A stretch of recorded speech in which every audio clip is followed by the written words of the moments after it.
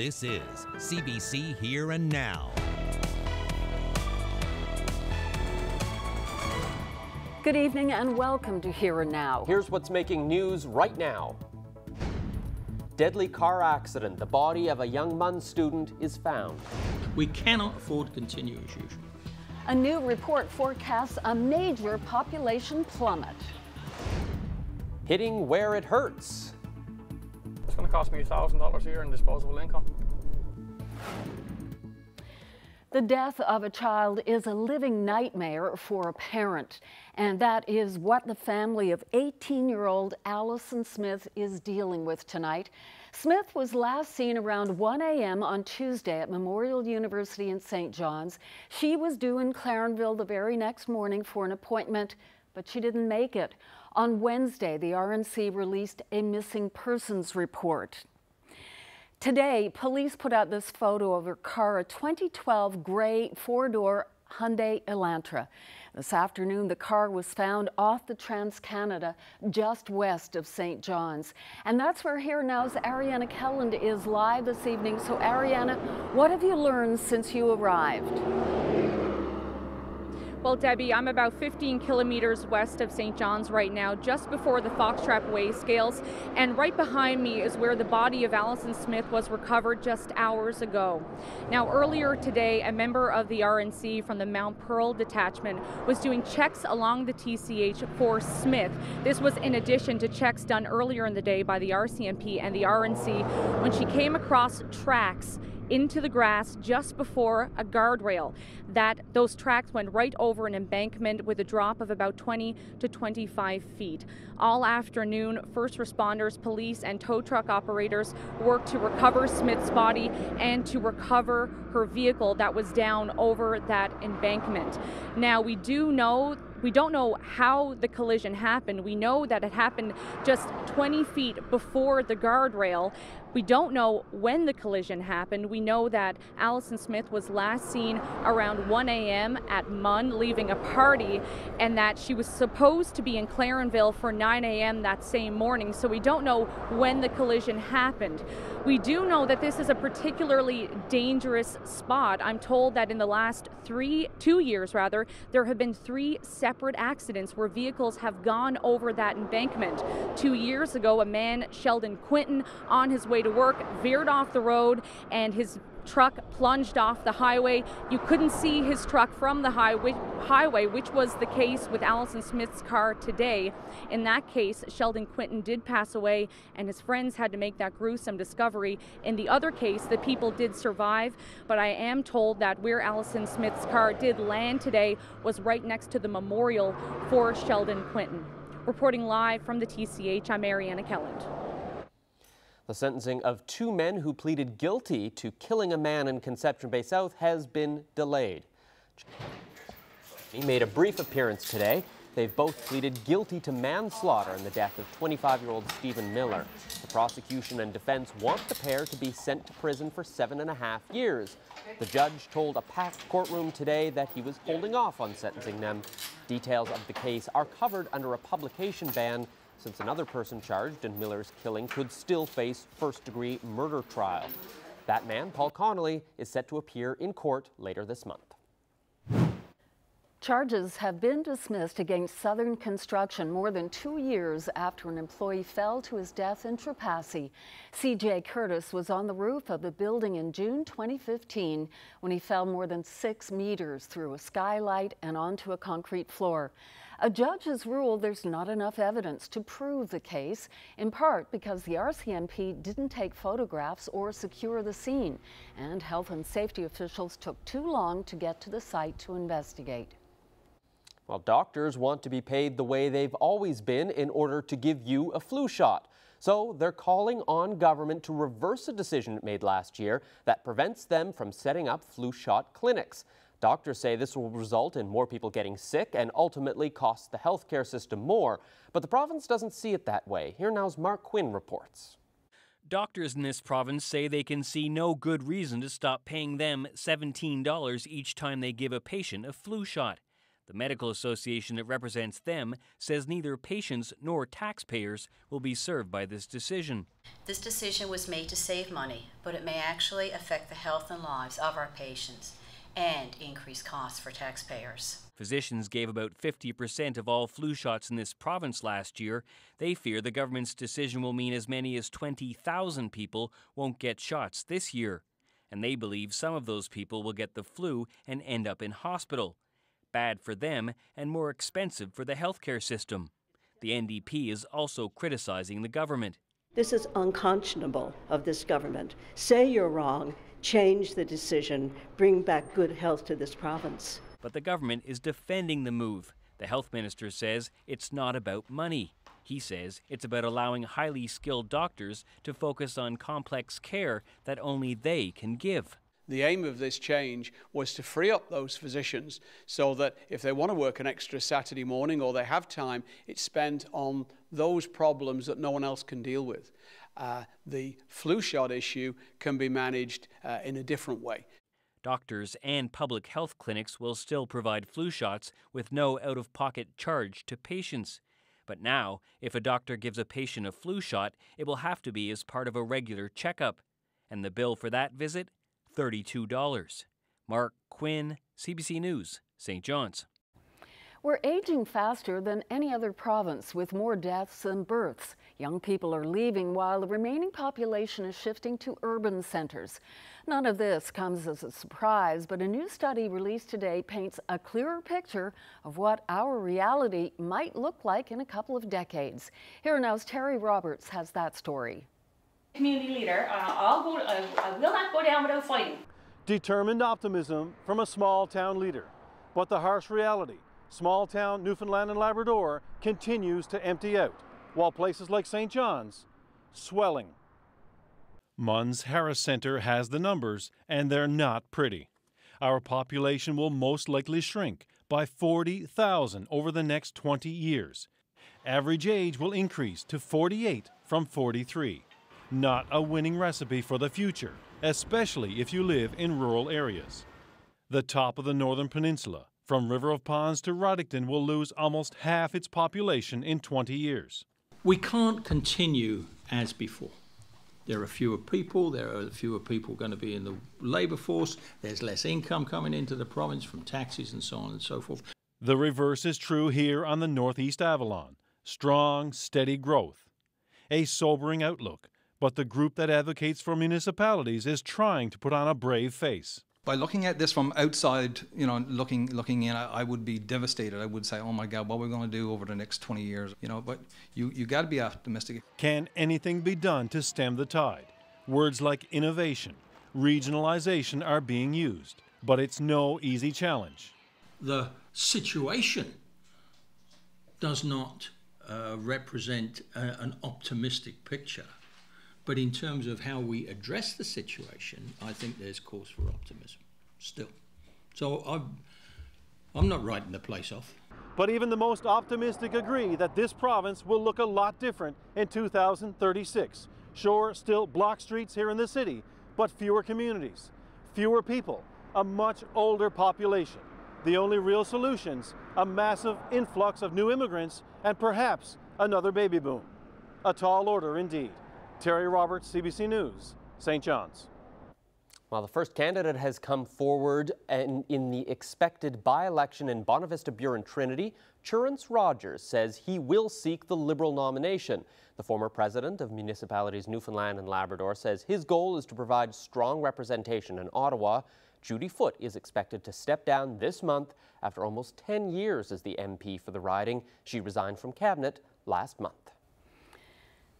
Well, we will be seeing a lot of souped-up cars on the east coast of the province in coming days. The annual Targa competition is set to begin. Yeah, drivers from around the world arrive this time of year to take part in a race that will see their vehicles travel the roads and highways of the Avalon, Bonavista, and Burin Peninsulas.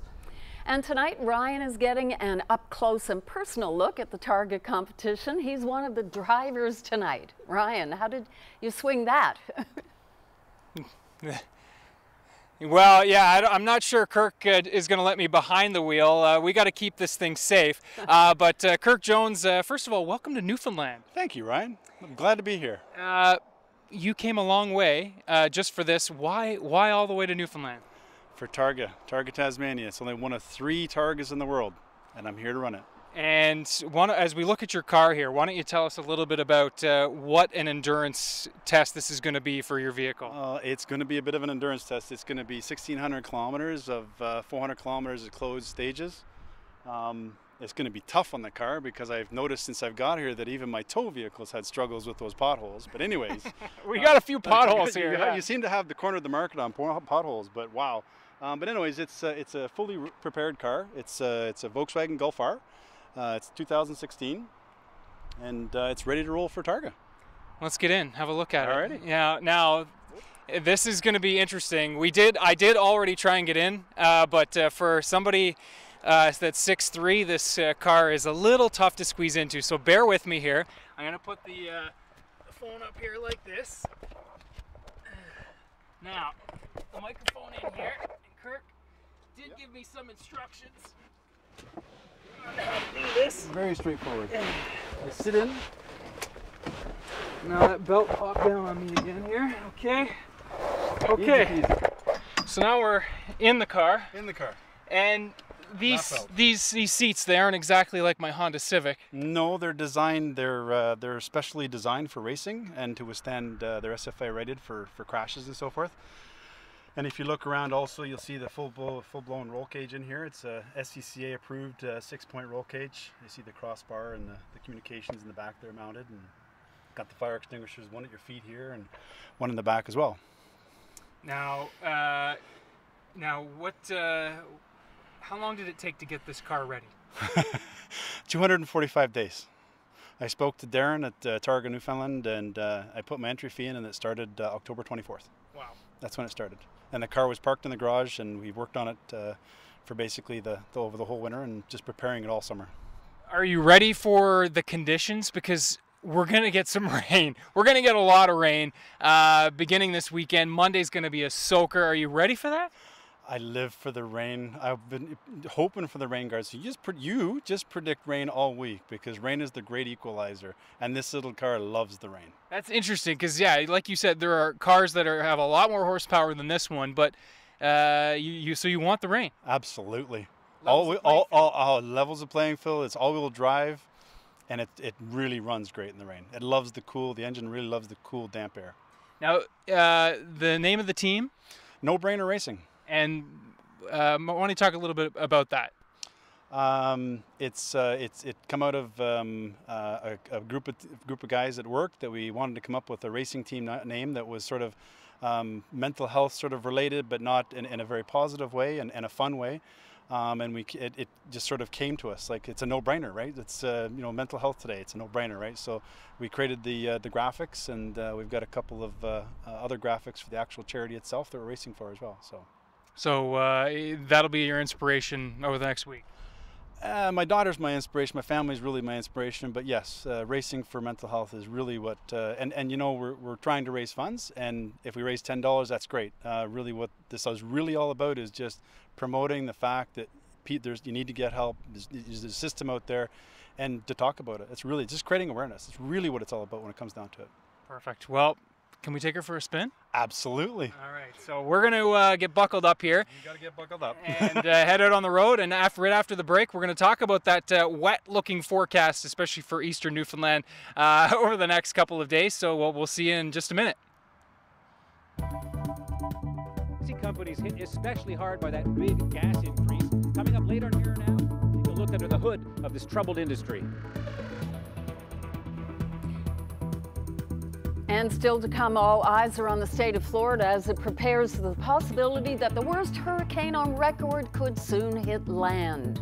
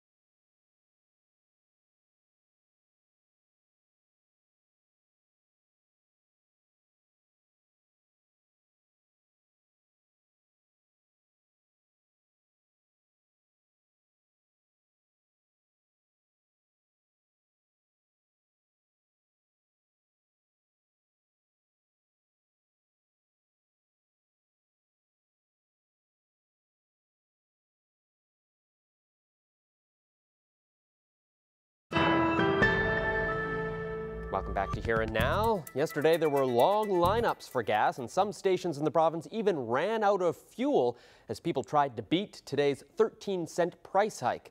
It's especially painful for one group of people that's already hurting: taxi drivers. Here Now's Anthony Germain takes you on a spin now with one of the St. John's cabbies he started 37 years ago.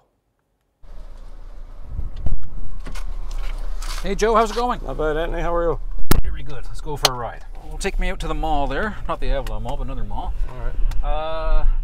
Pretty big, 14 cents, almost 14 cents gas increase last night. That's almost depressing, Anthony. Almost? Almost depressing, yeah. Well, I mean, you know, insurance is one thing, gas is another, maintenance is another. I mean, it's just we're getting hit every way around. We'll get to those other costs you guys have to bear right now, but what do you make? 14 cents, what does that mean to you in the taxi industry? That means 14 cents, if that stays at 14 cents for an extended period of time, say 12, I mean, it probably won't, but I mean, there's other factors too. It's going to cost me $1,000 a year in disposable income. Well, why can't you just raise the taxi fare? I mean, I can't do that. City Hall and the owners of the companies got to get there and do that. I mean, that's the only way we're going to get our money back. It goes up and it goes down, and then the government puts money on, or taxes on the gas again, and every time we take a hit, but like, we have no way of recouping it unless we get an increase in our meters. Is this just the sort of latest kick in the teeth for people who drive taxis? Well, I mean, that's one thing. Insurance is the other thing. Insurance? My insurance has quadrupled from $1,321 to close to $6,000 if or when I actually renew it in November. I went from $1,321 to almost $6,000, and I don't even have a traffic ticket. And on top of that, government put on their taxes on top of it too. Besides that, so they're taxing our gas, they're taxing our insurance, they're taxing everything. You said if you're thinking maybe I may be forced to give it up. I'll probably have to go drive for somebody else. I can't. It's difficult for me to justify $6,000 from $1,321 to $6,000 in the span of only a couple of years. Right. And we have no say in it because Facility Association has a monopoly. If they say we got to pay $10,000, we pay $10,000, or we give it up. And close to 50 to 100 brokers after giving it up in the last year and gone to work for somebody else who can afford to pay the insurance. So you got the insurance, you got this gas increase. You've also got, you pay for taxi stands, something that people don't know. No, right? we had to pay our taxi rent every week in the hundreds of dollars. And if we make no money, we still have to pay it. That's just the way it works. So what would it take to actually increase the actual taxi fare? Although, would people still use taxis? Yeah. They tell you that they won't. I mean, it's the same thing with people who say if the price of gas goes up, they're not going to drive anymore. Yeah. That's horse manure. Of course, the first few days, everybody's complaining about it, and then they'll just continue on as if it never happened. What about the number of cars on the roads? We have 364 taxis in St. John's, 364 for a population of about 100,000.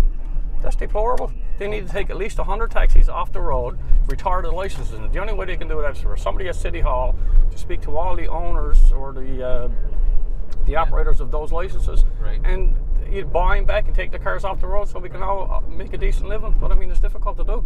So you've got all of these issues. I should point out that you know a lot. You've written this book, St. John's Taxi Chronicles. Yeah. Do you think people? There's lots of scary stories in this book too. Some funny ones, but a couple. Do you think people understand how difficult it is to be a taxi driver? They have no idea. The only way they can do it is sit in the taxi for 10 to 12 hours a day for 7 days a week for an extended period of time over a span of months, and then come back and say, "Oh yeah, that was easy." It's not easy. Arrogant people, people spitting at you, people who want to beat the face off you. I mean, it's the hiking gas, it's the hiking insurance, dealing with people get in who don't want to pay you what's on the meter, get out of your taxi and take off.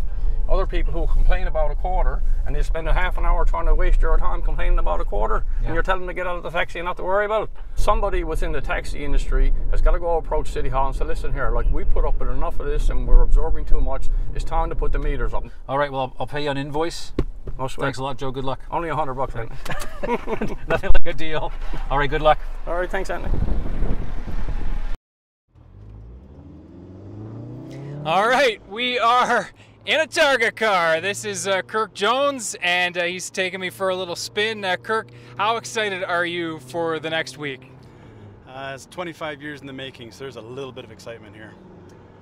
And if there's one word that you could say about the next week, is it excitement? Is it anticipation? Is it? It's going to be epic. I like it. One word. I like it. Safe to say this is the first time a weather forecast has ever been done from a Targa car. And Kirk wants some weather, some rain, and he's going to get some because I deliver. At least for you. Everybody else doesn't. Nobody else wants rain. Have a look at highs today. It was a beautiful day. It still is. Temperatures right now, 26 degrees across was the high across St. John's. We also did get to 26, 27 degrees through parts of central Newfoundland. A little cooler with that rain rolling into Labrador. 13 the high in Labrador City, and it was 15 in Happy Valley Goose Bay. Taking a look at current temperatures, it's still very, very warm. Right now, 24. Just at 9 to 11 degrees across northern Labrador to the west. And humidex values on the island, yeah, it's been a little sticky. Some folks certainly not liking how sticky it's been, including Kirk, who's wearing this fireproof suit. 32 is what it feels like with the humidex in Gander and still in St. John's. Satellite radar picture does show that we've got this system that's been rolling in through the day today. West Coast, Northern Peninsula, and Labrador have been bearing the brunt of this rainfall through the day. I keep going straight, Kirk. You're doing great, buddy. You're doing, great navigating. Nice. Now, as we back things out, look at the stream of moisture coming in from the south, all the way back down to the tropics. So we've got a lot of rain that's coming in from right out of the Gulf of Mexico, and that is going to continue to rain itself out over Newfoundland over the next couple of days. Satellite, I believe we have the rainfall warnings in effect here. To show you where we have rainfall warnings for the southwest coast right now with special weather statements in effect for the west coast. Also rainfall warnings in effect for Churchill Valley, Churchill Falls, and the north coast of Labrador. I would expect that we're going to be seeing some rainfall warnings issued for eastern Newfoundland for this weekend. Not in place just yet, but here's how it plays out. Watch your future tracker. The rain will be at times heavy tonight across Labrador. That'll taper to some showers. It's rain at times heavy across western Newfoundland, pushing into central for tomorrow morning. At times heavy through the morning. St. John's, some scattered showers through the day tomorrow, including in the morning. But the best chance is certainly tomorrow afternoon as we roll through. There are your morning temperatures starting near 20 across the island. We're going to be very sticky from start to finish in St. John's, sticky in the morning for central and western Newfoundland. But as we roll throughout the day, watch that front. It'll move from west to east, and we're really going to see the humidity dropping off. As that front moves eastward, we see some gradual clearing. Western Newfoundland Central, you'll notice a real drop in the humidity for you folks. Not really dropping off the humidity until tomorrow night here across the Avalon. Listen to that engine purr. Now, as we take a look at for tomorrow afternoon in St. John's, we'll likely get up to around 23, 24 degrees. Looking at a nice one. Temperature-wise, not so much clouds and showers, and we will continue to stay mild into the evening, but yeah, still a pretty good chance of some showers tomorrow evening into the overnight. There's your forecast highs for tomorrow, and have another look. You can see where we're going to be at 24 in the metro region, and I think central Newfoundland topping out 22, 23 degrees, but again, a big drop in humidity for you folks into the afternoon with shower chances moving out from west to east. Western Newfoundland just basically steady from where you start in the morning to the afternoon, 18, 19 degrees. Labrador, scattered showers, temperatures in the 12 to 13 degree range. Now, again, driving in the car right now, we're actually going to book it over to CBC. Actually, I'll show you. How about our little view here? We're on the Parkway. Just so everyone knows at home, we are driving within the rules of the road, the speed limit, which is important. Now, what's the speed limit when you're in the race this week? 200 kilometers an hour. Seriously? 200 kilometers an hour. Now, we won't be going 200 right now, which is good for me because I don't have my brown pants on. But no. That's crazy. And how many times do you think in the race that you'll actually get up to 200? That's a good question.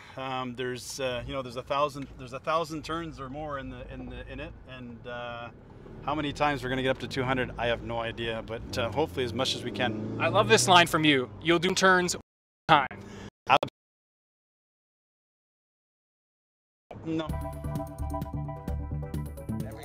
Well, up next, a former election and a ruling from the Newfoundland and Labrador Supreme Court that could change the future and technically changes the past when it comes to this election. The details up next.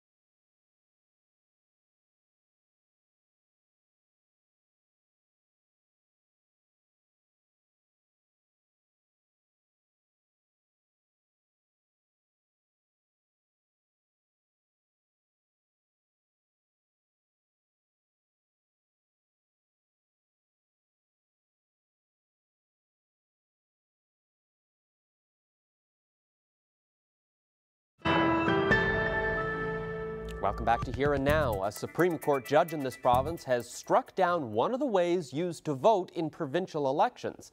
The case started in 2011 after Clyde Jackman narrowly beat Julie Mitchell in Burin-Placentia West. It was special ballots that secured enough votes for him to win. Mitchell challenged the ballots because people can vote weeks before the election has even started and before the candidates are in place. She argued that makes it unconstitutional, and the Supreme Court agreed. I reached Mitchell in Marystown for her reaction. Well, I always had an issue with the special ballot. I myself did not think it gave everybody the right opportunity to vote, an informed vote, and neither did it give potential candidates a good opportunity to have the opportunity to run and run fairly. In what way? What do you think the unfair advantage was in this? Well, the unfair advantage is that 4 weeks before an election writ was dropped, any person could go in, anyone on the voters list could go in and cast a ballot. There might not have even been a declared candidate for that particular party or any particular party. And the other part as well would be independent candidates. Where would they fit into the equation? So you just go in and mark a ballot for Liberal, NDP, PC. It wasn't even a ballot; it was a blank piece of paper, and you know, that's not an informed vote, in my opinion, because all candidates did not have the opportunity to lay their platform out there before the writ was dropped. So without those special ballots, you would have won in that district. How does that feel 6 years later? It doesn't feel any different today than it felt back in 2011. I knew then that I had won because, after all candidates do get a printout of what they've won and what they didn't. I knew I won election day. I knew I won the advance poll. So it was only the special ballot that was the deciding factor at that time. So, you know, I was disappointed on that election night, and there's no question about that because, as any candidate will tell you, you put in a darn lot of hard work in any election campaign. But I just picked up the pieces the next morning and went back to my job and went back to my regular life. And that's been the way it has been for the last 6 years. I'm very pleased with yesterday's decision by the Supreme Court because I think it gives it serves justice to potential candidates and the electorate in general.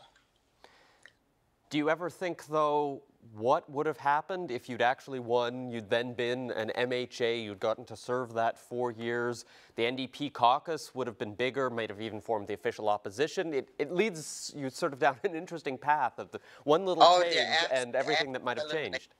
Absolutely. There's, you know, it could have changed the whole political landscape in this province if that had happened. And I'm certain my life certainly would have been different than it is right now. You know, not that it would have been any better, but it certainly would have been different. Well, thank you very much for sharing your thoughts with me today. I appreciate it. Not a problem, Peter. Thank you. So what's the government going to do? Well, the Justice Minister says he didn't like the way special ballots worked, so now it's going to be up to the legislature to fix it before an election. It's been recognized in other courts that you need to have the means to cast your vote by a proxy. That being said, the provision that was here in this province was probably a bit too far on the other end of the spectrum. There's got to be a middle ground that respects that right for a person to cast their vote, but at the same time isn't unconstitutional. So that's what we're going to put our mind to now. Here, more about the 16th race of Targa Newfoundland, and yeah, I'm getting the I've got quite the gig tonight. So coming up, we're going to talk more about Targa Newfoundland, and of course I'll have your weather forecast details. You want rain, you're going to get rain, Kirk. We'll talk about that coming up.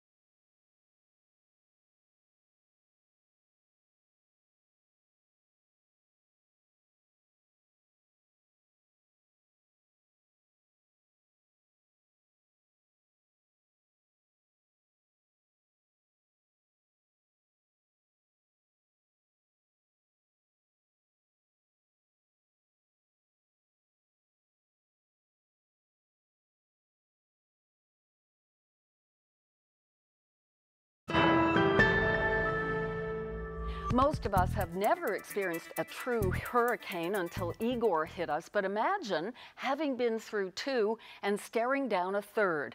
That's where Julia Butler Tarnow finds herself tonight. She is a Salvation Army captain from this province who is living and working in Sanford, Florida, near Orlando. And that side of the Florida coastline is bracing for Hurricane Irma, which has caused major destruction in the Caribbean already. Now, we've reached Julia at the Salvation Army offices in Sanford. Thank you so much for joining us. Thank you, Debbie. It's a pleasure to be here. Now, you were in this province for Igor, and this time last year you were in Fort Lauderdale when Matthew hit. So what went through your mind when you heard you were going to be facing this monster storm called Irma? Well, last year, as I was in Fort Lauderdale and we were preparing, thankfully, the intensity of the storm didn't hit us as it was intended. So when I heard of Irma and the potential threat that it would pose to us here, it gives you a sense of uneasiness. I'm used to snowstorms, but hurricanes is still something that I'm a little bit unfamiliar with, so it gives a bit of an unsettled feeling for sure. And what is the latest? Are they saying that they think Irma is going to hit where you are? Currently, it's projected to be Sunday afternoon, just before your call. We had a conference call with the Salvation Army all across Florida, and in Fort Lauderdale, where we just moved from, there are certain parts of that area that are under evacuation orders right now. So it's already happening there, the evacuation, and it's projected to hit here about Sunday. And what are people doing where you are to prepare? People are trying to secure the supplies that they would need. Water and bread are pretty much nowhere to be seen in stores now unless you can get there early in the mornings. So people are preparing for food supplies, dry goods, generators. They're preparing themselves for the worst, preparing their houses, boarding up windows and things of that nature. There's an urgency there amongst people to just get whatever they can. Absolutely. And within the past 2 days, both my husband and I and members of our staff have been going, and we have been successful in securing some things. And of course, we have supplies on hand already. But even this morning at a Sam's Club, we were there at 6:30 this morning in line, and there were police cars directing traffic. So we managed to get some water, but a gentleman came to me and he said, "Where can I get water?" I told him, but everything was gone within 30 minutes. What else is the Salvation Army doing to prepare to help people? Right now we have 32 canteens or mobile kitchens that are ready, are on standby. There are 250,000 meals that can be ready to be deployed from a divisional perspective, from the Florida division. And already, especially in South Florida, Miami, Fort Lauderdale, West Palm Beach, tractor trailer loads of water and food have already been shipped there because, of course, Irma will be hitting that portion of the state first. Locally, we're preparing, even as we speak, to be able to prepare and serve 1,500 meals locally. Well, just as a final question to you, Julia, take off your official hat and speak to me as a family person. What are you doing to make sure that you guys are going to be okay? I was just in Newfoundland last week, just returned, and my parents are here visiting with me. So my husband, my parents, and even our little dog, we're trying to do all that we can to make sure we have enough food on hand in case of power outages. We have enough food to last us for 3 days. We're also not only our own family, but even our church family. We're connecting with the elderly and those who may have other limitations, making sure that they're okay. So in our shopping and our gathering of supplies for our organization, we're also taking the time to make sure we have everything that we need.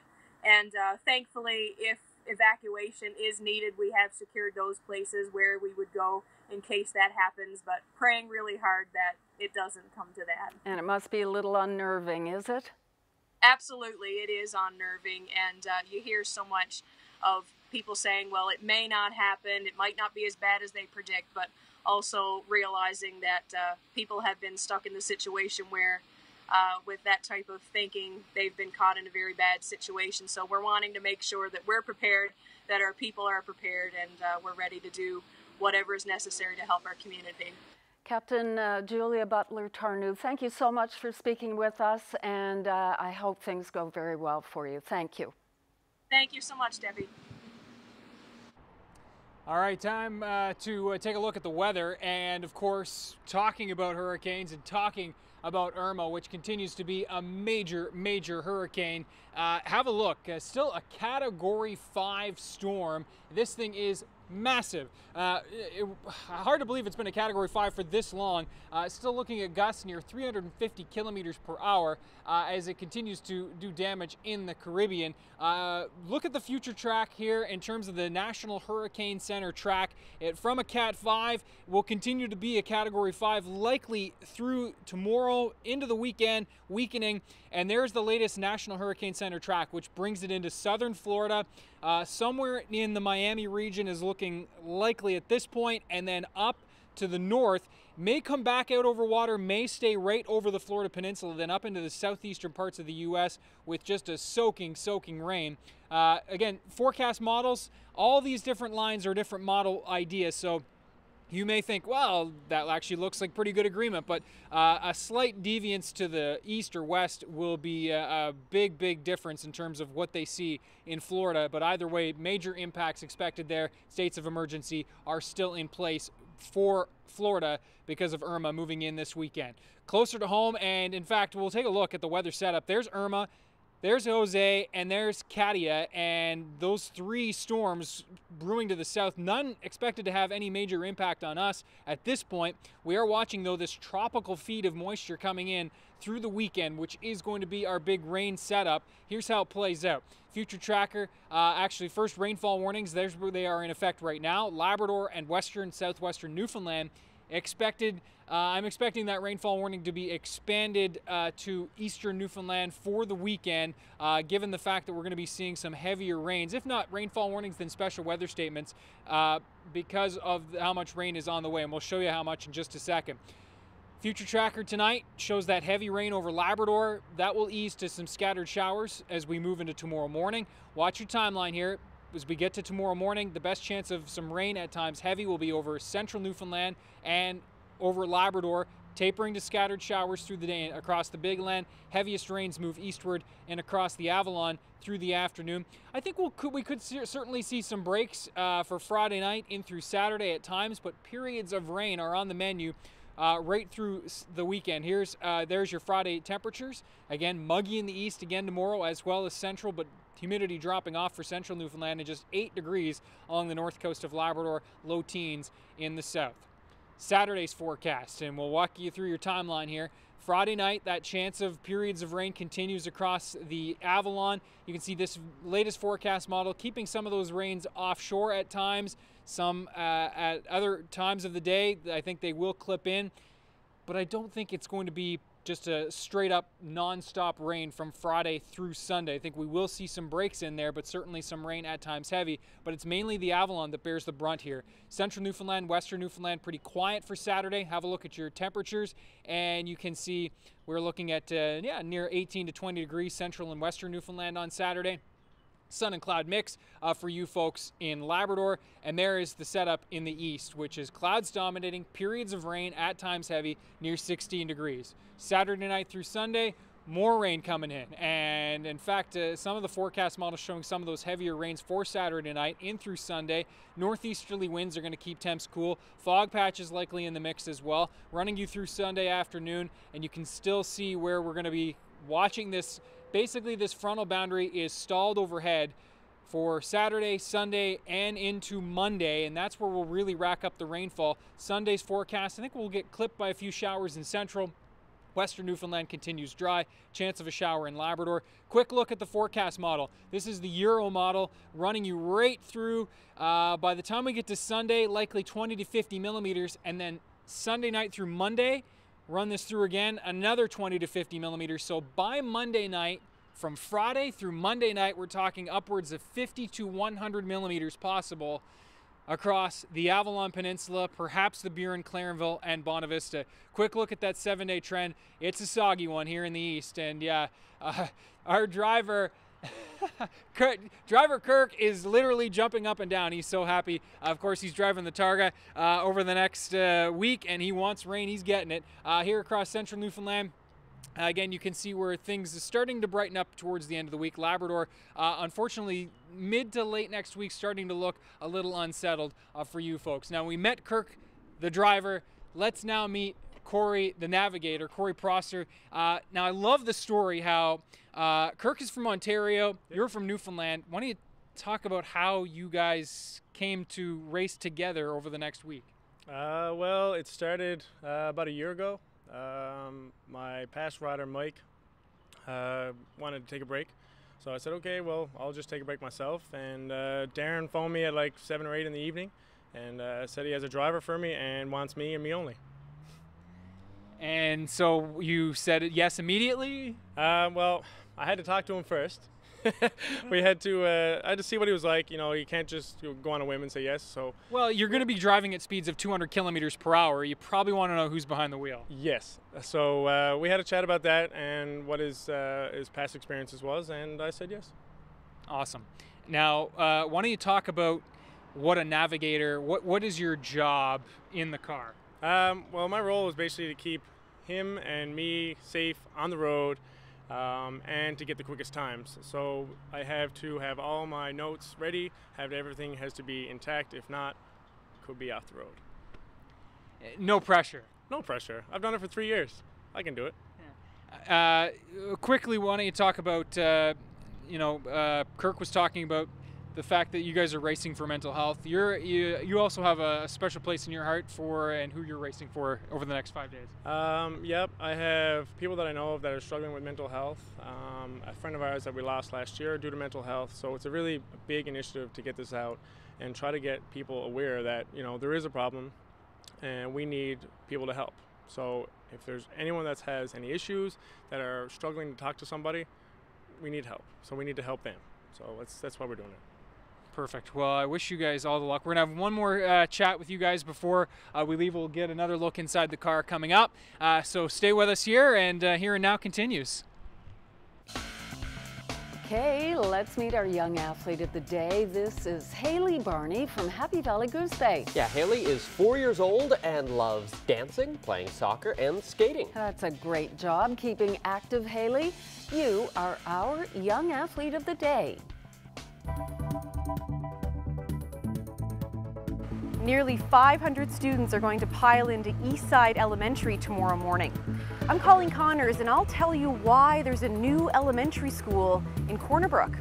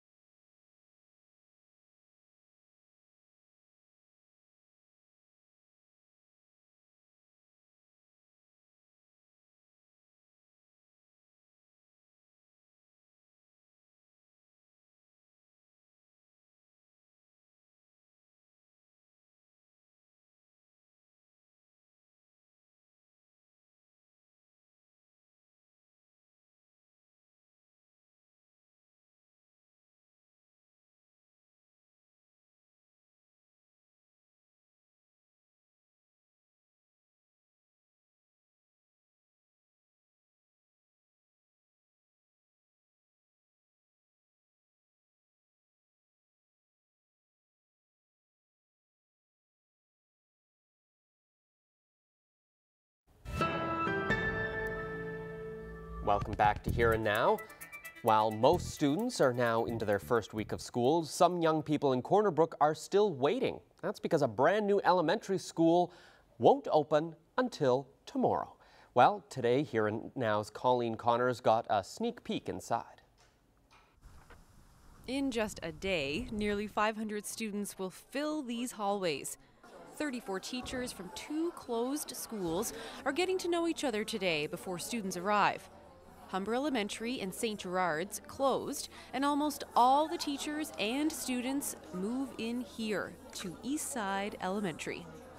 Yeah, I'm honored to be principal of the school. You know, I've been a principal for a long time, and this is a fantastic facility. It's now the largest K-6 school in the city. This building used to be a junior high school, so classrooms and even the bathrooms had to be upgraded to accommodate primary-aged children. The gym has new floors and new lighting. Millions were spent on the upgrades.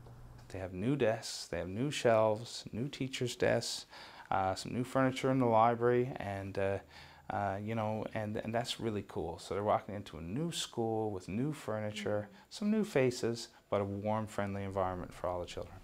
Books and supplies are in place, but not all the construction will be finished by tomorrow. While the teachers and the principal seem more than ready for the nearly 500 students to pile in here tomorrow morning, some construction work still needs to continue, like the work you see on the bricks outside the building here. But all of that will be done after hours, after 3 o'clock, once the students are gone home. Colleen Connors, CBC News, Corner Brook. Well, here's what Michael Roberts spotted yesterday as he was about to get out of his truck to go blueberry picking.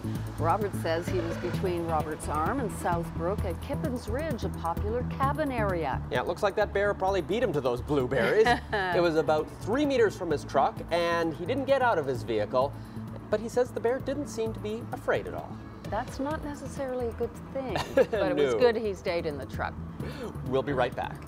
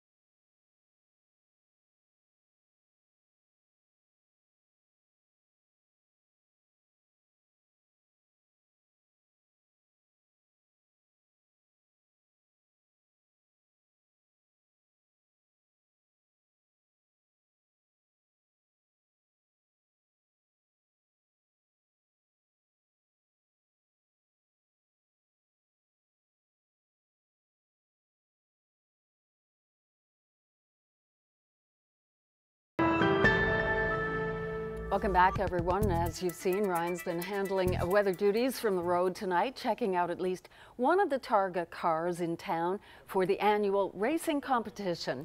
Yeah, that would have been a fun gig, getting to be out and about. All right, back out here outside and talking with Kirk Jones, the driver. Kirk, maybe just a quick word about how you've been preparing over the last few weeks and months to get ready for this race. Year, actually, of preparation. Some quirky things that I had some great coaching from a fellow racer, Pierre Bourque, was getting on the time zone. So I've been running on Newfoundland time zone for the last 2 weeks. A lot of physical fitness. All my track days and practice days were always on a Friday. When I was very tired, I'd make a point of being very exhausted before I got to the track, and then going out for the sessions and really focusing on being tired but being razor focused. Because you're going to be really tired day after day after day of driving. This is my first time, and the one thing you learn is you listen to those who have gone before you. And they can the people have been great. Target Newfoundland have been great. The race, the participants have been really good. But listen to what they had to say, and they said by the time you get rolled around on Thursday and Friday, you will be exhausted. So you need to be able to be in that frame of mind or that exhausted state and keep your mental sharpness. Which, keeping your brain ready for this race, perfect segue to why you guys are in the race again. Al, it really is about creating awareness. When it comes right down to it, it's all about creating awareness. And we've got a web page, and you can make donations. And we're give that a shout out. Yeah, we're giving there's 4 benefactors thrive here locally in St. John's, and we've got a couple back in Ontario. But it's my own register. I went through the effort of making our own registered charity, and we're going to feed into the mental health. Target Newfoundland, and your website? Nobrainer.ca. Nobrainer.ca. And good luck on the race with the race this week, guys. Thank you, Ryan. Really appreciate it.